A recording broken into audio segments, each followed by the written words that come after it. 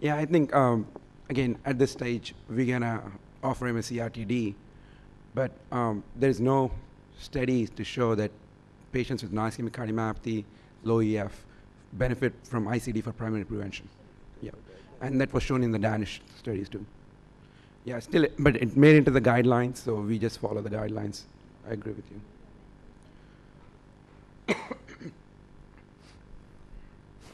Okay, pardon my voice, guys. It's getting worse and worse. So I'm gonna. I already had one coffee, so it's not helping.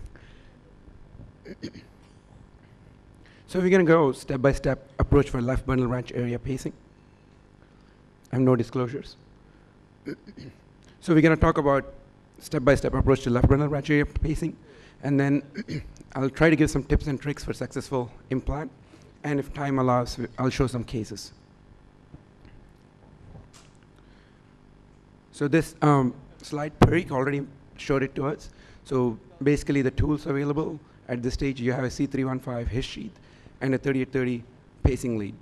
The new sheath which is available, I think for the last, since last May, I believe, in US, is a deflectable his sheath, and it definitely has improved the success rates for left bundle branch area pacing implants, especially in patients with enlarged hearts.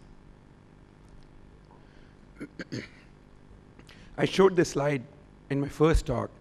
So for the his bundle pacing, you're targeting this narrow, precise area, whereas for left bundle branch area pacing, you have a wider landing zone. You can either try slightly distal to the his, or you can come all the way up to mid-septum. Hence, I feel like it's technically easier, and you have higher success rates with the left bundle branch area pacing. So how do we do it? Again, we started doing left bundle branch area pacing since Feb 2019. So over the past 1 year, we have implanted about 150 left bundle branch area pacing leads. We've completely switched over from his to left bundle branch area pacing. And I think our success rates are about 88 to 90% overall success rates. And so far, we've not had any major complications, like late perforations. We did have 4 or 5 transeptal perforations during the procedure, but we recognized that we moved the lead to a different spot. Again, when doing the case earlier, there was a concern not to give more turns. There was a concern about LV septal perforation. So the question is, what are the consequences of LV septal perforation? Again, so far, we had only about 5 cases where we had transeptal perforation. We've not had any issues. Again, if you think about it, for atrial fibrillation ablation, we put 2 transeptal sheets, like Agilis 12 French sheets across, and then pull it out, leaving behind like 3 to 5 millimeter gap without any issues, right? We put a cryo sheet 16 French across. We don't think about it. This is a small 4 French lead with a very small diameter at the tip. So that too in the muscular septum, if you go through and come back, I feel like it should just close out. And the pressures on the left side are higher than the right side, so it's unlikely to cause any right to left shunts. Yeah. So the first step in left bundle branch area pacing, first thing is to locate the distal his. Cine shot and save it for reference, as we did in the case this morning. Sometimes you might not be able to map the his. In those cases, I usually go by the tricuspid annular signal, or if they have prosthetic valves, that serves as a good reference. Once you have that spot, advance the sheath. Just gently clock it. Advance the sheath about 1 to 2 centimeters distal to the distal his. At this spot, pace map. The ideal site should have 2 of these things. Actually, it can be either of them. So you can see a W pattern in V1 with a hump on the later half preferably. This is the pattern which was described by the Chinese folks. And in our experience, we see that maybe 50 to 60% of the time. So you don't see it all the time. What we go by is the inferior lead and the AVR-AVL discordance. So what it means is we typically like doing with 12 leads on the Pruka, and we color code AVR-AVL so that in a live situation, you can easily identify AVR-AVL discordance. AVR is typically negative, AVL is positive, and lead 2 is typically taller than lead 3. If you think about it, if a PVC comes in from a parahesian focus, that's the morphology you get it. So that's what we are trying to look at, which kind of gives us an idea that we are on the septum.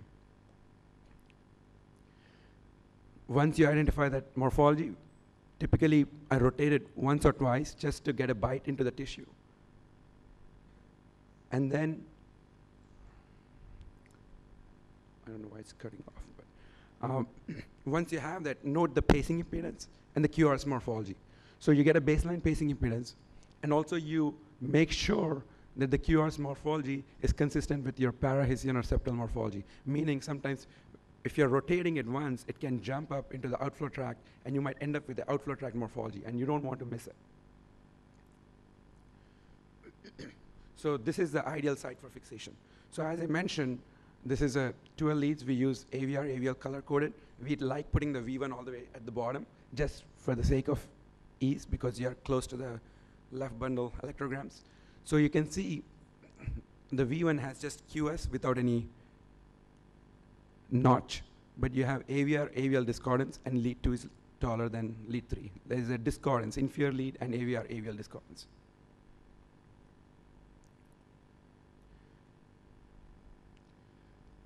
The next, once you have the ideal site, the second most important point is the ideal sheath position. So what's the difference between his bundle pacing and left bundle branch area pacing? So the his bundle pacing, once you get the sheath at the his area, the septal curve makes it look, in the RAO, it looks like it's going towards like a 12 o'clock position, 12 to 1 o'clock position. Okay? Whereas the left bundle lead should face like 2 o'clock. If you think this is like a clock face, it should face about 2 o'clock. That tells you, if you think about the septum in this direction, you have to be perpendicular to the septum. Okay? Again, in the beginning, when you're trying to do the left bundle branch area pacing cases, I would urge you to go to the LAO, make sure you're on the septum, confirm it before screwing it in. Okay. Once you're at this position, what typically happens is you need to counter the sheath. Sometimes it's 45 degrees, sometimes it's more than that, to try to orient the sheath perpendicular to the septum. In some cases, you might not even need to counter, just the position itself keeps you very perpendicular to the septum. So once you have the torque, gently advance the sheath so that it's abutting the septum. If you have somebody to hold the sheath in place, that's great. You can also do it single-handedly, but it's better if you have somebody holding the sheath, maintaining that counter torque. Once you have that, the next step is to rotate 4 to 5 times rapidly under fluoro to assess the depth of the lead into the septum. And with the his bundle leads, we used to do single hand technique, but with the left bundle, I typically prefer 2-hand rolling technique. And you can feel the difference. As you keep rolling, you can feel that the lead is going into the septum. Once you have that 4 to 5 turns, then hook it up unipolar tip and then check the lead parameters. Pay particular attention to the impedances. The impedance gradually trends up as the screw starts going into the septum. So today we started off at 1,000. It gradually went up to 1,100, 1,300, 1,400s, and then it started to come down. It came down to like 1,300s. Once it starts to come down, we know that we are coming close to the left side of the septum. Usually it can fall by up to 100 ohms. If it suddenly drops by more than 300 ohms, typically, that tells you that you're through and through. Next thing, you also pay attention to the QRS duration and the morphology in V1. Try to look for the left bundle potential. Okay. So first, once you give the 4 turns, you basically look at the impedance, the morphology, look for any left bundle potential, and then look for the LVAT. And then the R waves and threshold, I usually check once you have a good morphology.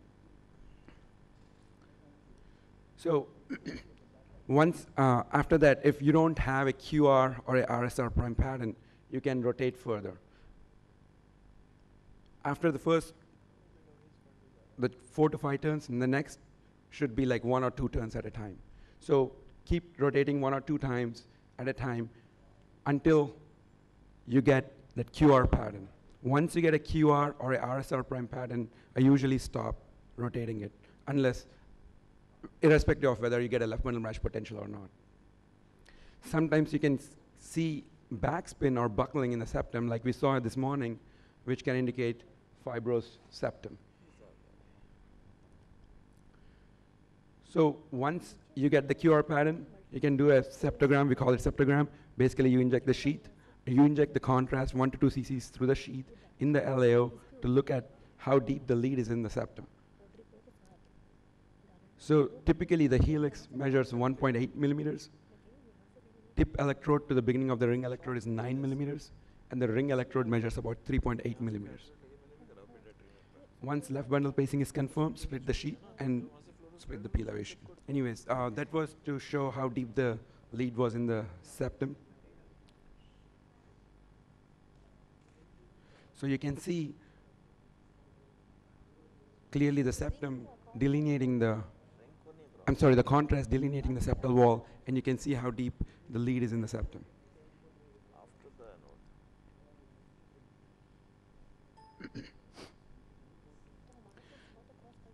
So there's some of the tips and tricks which will help in successful left bundle branch area pacing. I think it's very important to have clean gloves. Bloody or sticky gloves, especially after injecting contrast, you might not get that same feeling. So whenever you're trying to screw in the lead, it's better to either clean your gloves or switch to a new pair of gloves. This is a video of two-hand technique. You can see somebody is holding the sheath counterclockwise, maintaining that counterclockwise stance, torque, and I'm rotating the lead rapidly, giving 4 to 5 turns under fluoroscopy. This is in the beginning. Okay. So what will you do if the lead buckles or backspins? So if the lead buckles at a higher spot, you can try to go down on the septum. So this is one example of how it looks like when the lead buckles. And actually we saw this during the morning case too. So this lead won't go in because, probably because of the fibrous septum. So when this happens, you can reposition the lead. So before repositioning the lead, as Parik mentioned during the previous talk, it's always important to take the lead out completely and clear off all the tissue. And this is the largest chunk I've come across so far. Nothing like this. So where Dr. Pandurangi got, I'm not sure what exactly this was, but if it was a conduction system tissue or tricuspid.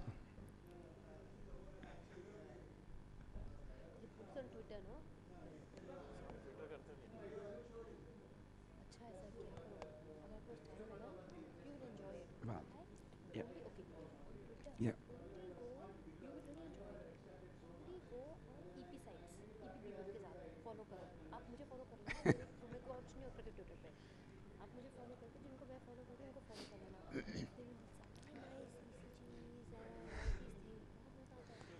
The third tip is recognize when to give more turns. So the LVAT can actually guide you sometimes. So this is a case at 5 volts. You can see we had a nice, if you look at V1, we had a nice already RSR prime pattern. And at 5 volts, the LVAT was 65. The LVAT is measured at from the stim to the peak of R in V5 or V6. Anything below 80 is okay. So in this case, we had 65 at 5 volts. And then when we paced at 1 volt, you can see clearly the change in morphology. The stim to QRS was longer, and the LVAT was 93. So that tells us that you're close. At higher output, you're able to get into the left bundle branch area, but at lower output, you're not getting into that area. So what we did in this case, this guy's septum was a little thick, so I gave 1 complete turn, but if I see this in a septum where you're easily able to advance the lead, I would have given only a half a turn. So after one turn, we rechecked. Again, at 5 volts, the LVAT was 65, and at 1 volt, now the LVAT became 65. So you need to show short and constant LVAT at higher and lower output. That's one of the criteria for to say that we are capturing the left bundle branch area. And then you also need to recognize when to stop rotating the lead. So this was a case. You can see a small left bundle branch potential. I was craving for a larger left bundle branch potential. I gave one more turn. And then you can see there was a clear polarity reversal. So that tells you that you're through and through.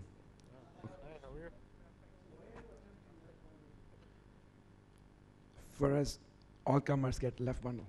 Everybody's getting left bundle. You know, even for his bundle pacing cases, we were doing his bundle cases for patients with sixth sinus syndrome. You know, everybody used to get a conduction system pacing lead. I know, I've heard. It's not just patients with AV block or infrahisian block.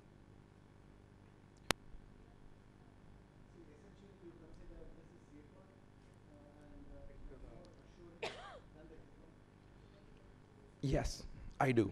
Again, people might not agree, but I do.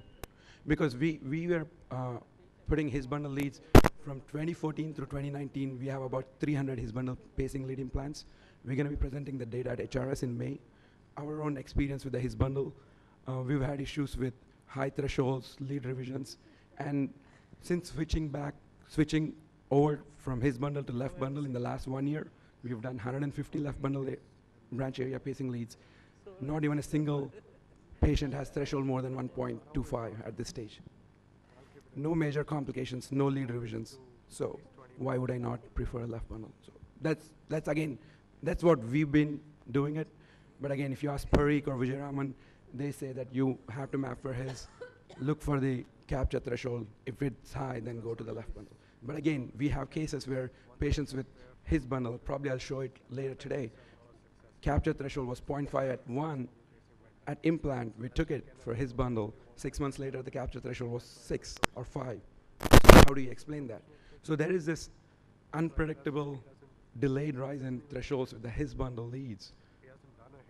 If somebody can tell me, okay, which patient will have higher threshold 6 months down the road, that would be awesome, but we don't know the predictors yet. So again, in this case, you can clearly see the impedance went from about 700 to 320 ohms, and you can see the polarity reversal, suggesting that the lead went through and through. So one suggestion at this point, so once it goes through and through, if you pull back slightly, you might get your QR or RSR prime pattern back. Thresholds might be good, but I think it's best to take out the lead and go to a different spot. Again, this didn't happen to me. I learned left bundle branch area pacing from Dr. Vijayaraman. He had a case where he left it after pulling back, but the next day the pacing lead dislodged.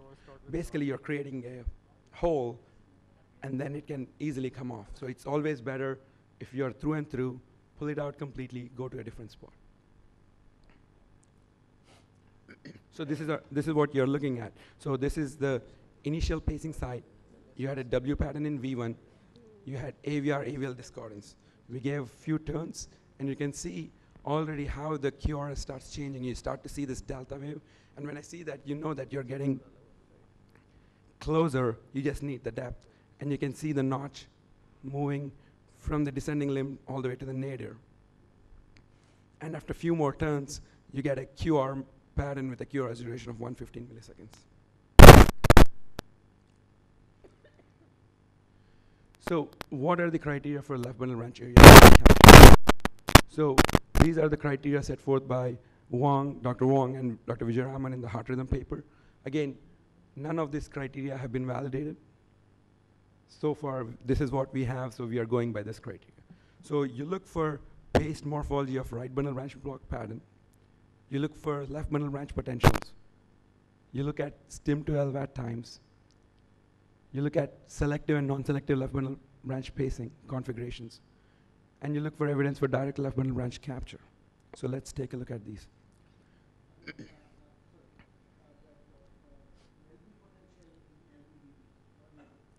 Yeah, so at least in our series, we had left bundle branch potential in about 60% of the patients. Not everybody has left bundle branch potential. Dr. Wong recently mentioned they had 98% of the time they had left bundle branch potentials. You know, once we have the QR with a QRS duration of 110 milliseconds, it's a risk benefit. You know, you give one more turn, you might go through and you might lose that position.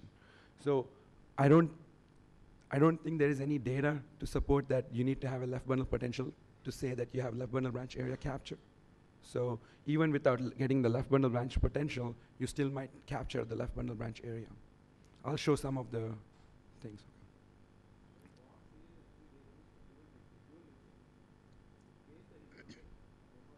Yeah.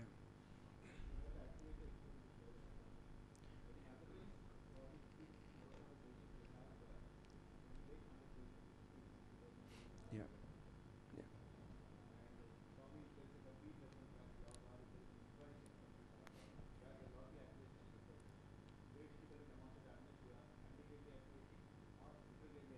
Yeah. Yeah, I'll show some examples where we have retrograde left bundle potentials.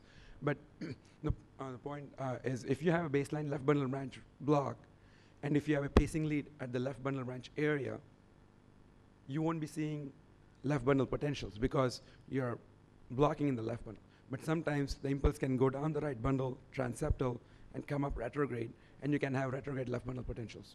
I'll show some of the examples like that. Yeah. So this is the first criteria. Looking for paced morphology of right bundle branch pattern. You either go by QR or RSR prime pattern. So here you can see nice RSR prime pattern with a stim to QRS latency of about 28 milliseconds. And also you can notice the local electrograms. There is a split discrete electrogram from the stem, again suggestive of selective capture. The second one is to demonstrate presence of left bundle branch potentials. Here are the two examples. You can see left bundle branch potentials. Here it's kind of more inverted, but here you can see a high frequency left bundle branch potential. This was a different case. You can actually see a left bundle branch injury current, which we don't often see it, but sometimes you can see it. And what's interesting is this patient had a right-sided PVC, and note what we found. So you can see, you can demonstrate the antegrade left bundle potential and also retrograde left bundle potential in a patient if they have a right-sided PVC.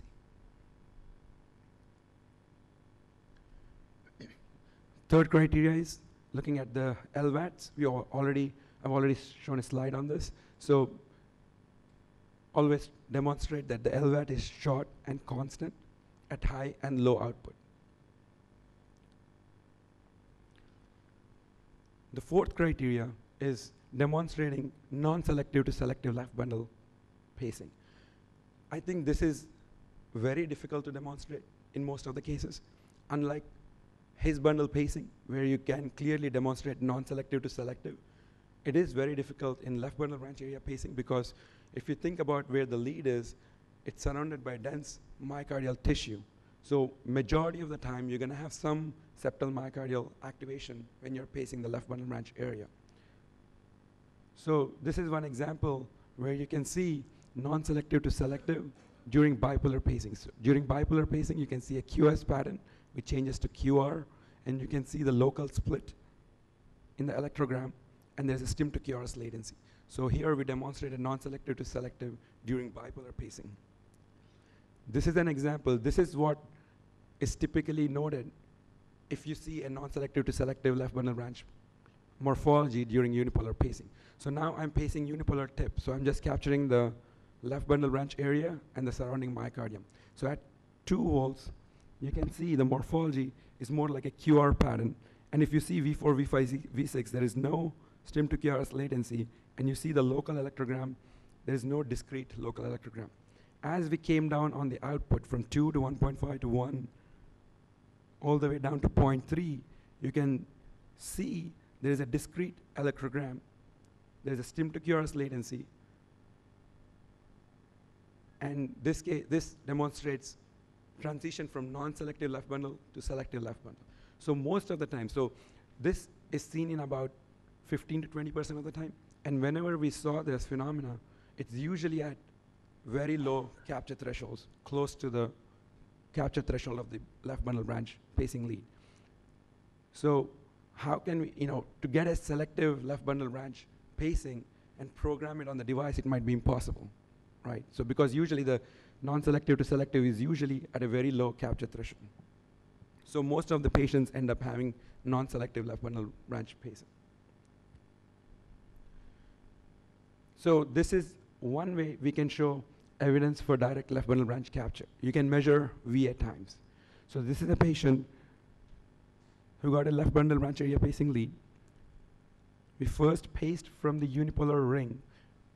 So the ring captures the RV septum, and you can see the wide QRS morphology. And you can see the retrograde 8 times. And then you do unipolar tip pacing. You can see RSR prime. So you're capturing the left bundle branch area, and the V8 times were shorter. This is similar to your parahesian pacing. So you can do ring pacing and tip pacing.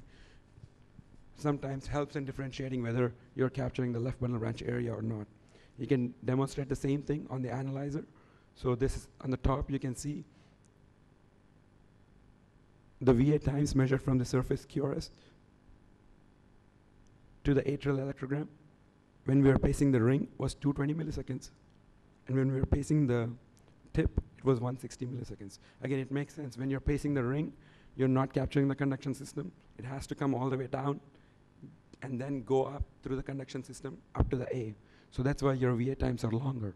Whereas when your lead tip is at the left bundle branch area, you're capturing the left bundle branch, and then you can readily go up to A. So the VA times will be shorter. Again, similar to your parahesian pacing.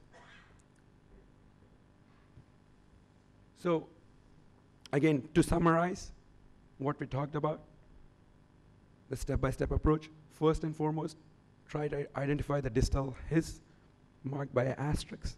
So you get distal His bundle potential. There's no A, again tells you you're distal. Once you have that, go about 1.5 to 2 centimeters distal. In some cases where you cannot identify the His bundle potential, or if you have a prosthetic valve, you can just go use that as a reference and go 2 centimeters distal to it. Once you have that pace map, you're looking for this pattern. You're looking for inferior lead discordance and AVR-AVL discordance. So this is the ideal site. Screw it in. As you screw in, after initial few turns, you can start to see delta wave in V5, V6 here. We get a few more turns at this point, and now you can see the pace morphology is right bundle branch block. The V1 is at the bottom. This is your V1. So unipolar tip, once you see this RSR prime pattern, we stop at this point. We don't go for left bundle branch potential. So out of those 5 criteria, we always try to get right bundle branch morphology, and we always check LVAT times, stim to LVAT times. Those are the 2 main big things. If they have retrograde conduction, we look for VA times. So those are the 3 things. And if we get a left bundle branch potential, that's a bonus. Once you get the tip, you can also pace ring. This is the ring pacing. You can see the widening of the QRS. These are the QRS durations. I don't know if you guys can see. Initially it was 144, narrowed it to 125. With left bundle branch area pacing, it was 114, and the ring was 136. Once you have ring capture, again, it tells you that the ring is close to the septum or in the septum. That automatically should tell you that at least 1.1 centimeter of the lead is in the septum. And then, once you have that, look for left bundle branch potentials. Look for stim to peak of V5, V6 LVAT times at 5 volts, 1 volt. And then try to demonstrate non-selective to selective. Here you can see a QR pattern. Look at the local electrogram, how it splits, non-selective to selective with latency when you have selective. So this is the basic approach to left bundle branch area pacing. So again, as I mentioned, all these criteria which we have been using are not validated. This is a very elegant paper from the Polish folks, recently published. I think it's out in JCE now, where they used programmed extra stem to differentiate whether you have a left bundle branch area capture or not. So this is a concept taking into account that you have differential effective refractory periods of the septal myocardium and the left bundle branch area. So if you think about it, when you pace the left bundle branch area, since you have a lot of myocardial tissue around, predominantly you're going to be getting non-selective left bundle branch area pacing. But there is also a paper from Netherlands group where they showed that LV septal pacing is good enough. So when we are trying to do conduction system pacing, we really like to differentiate whether it's LV septal pacing versus left bundle branch area pacing. So this maneuver actually can be very helpful, and we started doing this maneuver to differentiate whether we have left bundle branch area pacing or not. So how do we do it? So just pay attention on the left side. So you have, so you can do extra stim by two ways. You can do a basic drivetrain at 600 milliseconds, and then give an extra stim at a coupling interval of 400, and then decrement by 10 milliseconds, 400, 390, 380. Or you can do an extra stim during sinus rhythm. So on the left side, you can see an example of programmed extra stim. So just pay attention to V1. So V1, during the drivetrain, you can see a QR pattern, right? So at this point, you don't know, am I capturing just the LV septum? Am I capturing the LV septum plus septal myocardium? Or is it pure left bundle branch area pacing? So when you do the program stim here with the basic drivetrain, and when they gave the extra stim, note what happened with the extra stim. The QRS morphology completely changed. It became wide. You lost the right bundle branch morphology in V1, and it's wider than your paced morphology. So what happened here is the effective period, refractory period of the left bundle branch was reached, and patient just had myocardial capture. So now this, they call it as myocardial response. When you see this, you know that your drivetrain was both a mixture of septal myocardial capture plus left bundle branch area, because now you've shown by this example that the ERP of the left bundle is longer and the ERP of the septal myocardium is shorter. Okay, this is one way, actually a very elegant way to prove that we are capturing the left bundle branch area. On the right side, you have another example. Here they're giving extra stim during sinus rhythm. Okay, so again, pay attention to V1. So this is an extra stim, two sinus beats, and then you gave an extra stim, say at 350 milliseconds. With the extra stim, you can see the morphology is QR in V1, right? You have a nice right bundle branch pattern, nice QR. When they decremented by 10 milliseconds from 350 to 340, now see what happened. It became RSR, and you have stim to QRS latency. So now you're showing you changed from non-selective left bundle to selective left bundle. Okay, so they call this selective left bundle response. So what they found that in their series, 80% of the patients, they demonstrated either myocardial or left bundle response, which confirmed left bundle branch area capture. What was interesting in their paper was some of the patients, they didn't find any left bundle branch potential, but they were able to still demonstrate left bundle branch area capture based on the program stem. So again, that tells you that you don't necessarily need to have left bundle branch potential to demonstrate left bundle branch capture. Do you have time for just a couple cases? I think we should go on. Okay. We should finish that. Yeah. I just have a few more slides. So this was a case where we tried the fixed curve sheet. Patient had AFib, and you can see we marked the his position. The asterisk points towards the his. And then every time we advance the sheet never would come down. It would actually try to go up. And when we pace here, look at the morphology now. So if you just pay attention to V1, sometimes you can see a W pattern even in the outflow tract. So you might think, oh, W pattern, it's great, you can screw it in. I have seen cases with outflow tract morphology with a W pattern in V1. So the W pattern in V1 is not very specific for that location. So here you can see 2 and 3 are positive, AVR, AVL is negative. So I know I'm in the outflow tract, so we didn't take this position. But every time I tried advancing the sheath, it won't go down. So you can see here the asterisk is the his, and this dotted line is the position of the sheath. I wanted to get the sheath lower, but I couldn't get it. So in this case, we switched to Medtronic 304 deflectable, the new sheath, and you can see how low we were able to get.